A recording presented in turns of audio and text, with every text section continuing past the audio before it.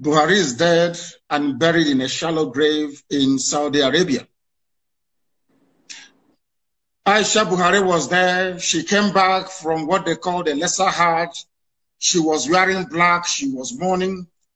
If you look at the pictures that were circulated at that point in time, you will see the smug, or should I say, the forlorn faces of northern governors.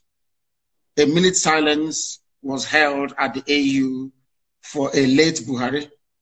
Even Her Britannic Majesty, Queen Elizabeth II, also penned a condolence message to the people of Nigeria before the cabal took over and asked her to rescind it, which she did. Buhari is dead, and I'm prepared to stake Biafra on it. If you, Dele Momodu, can go and prove to me, I'm not asking you to do anything too complex.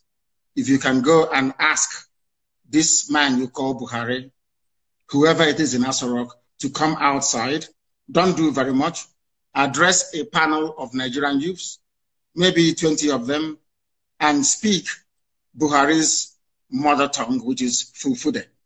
I will give up Biafra.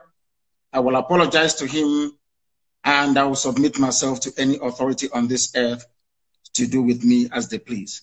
There is no Buhari. Jubril was there. Jubril followed Abba Kyari to Cuba and ran away from there and never came back. The man you have now in Aso Rock is from Niger Republic. His name is Yusuf Abubakar Muhammad. That's his name. Yusuf Abubakar Muhammad. Even Shekau knows who he is personally and was mentioning his name as well. It is not Buhari.